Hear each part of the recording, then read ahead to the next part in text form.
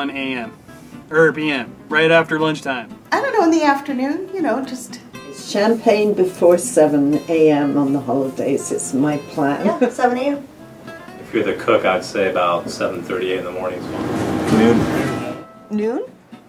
12:01 a.m. It's just at that point where you think, whoa, this is way too early. I recommend that you've waited just a little too long. If you have a lot of in-laws coming, you probably want to start drinking yesterday. There's no too early. It's never too early. It's never too early to start drinking. Like I said, it's 5 o'clock somewhere in the world, so... It's 5 o'clock somewhere. Now? Yeah, that's... What time is it now? I've already started.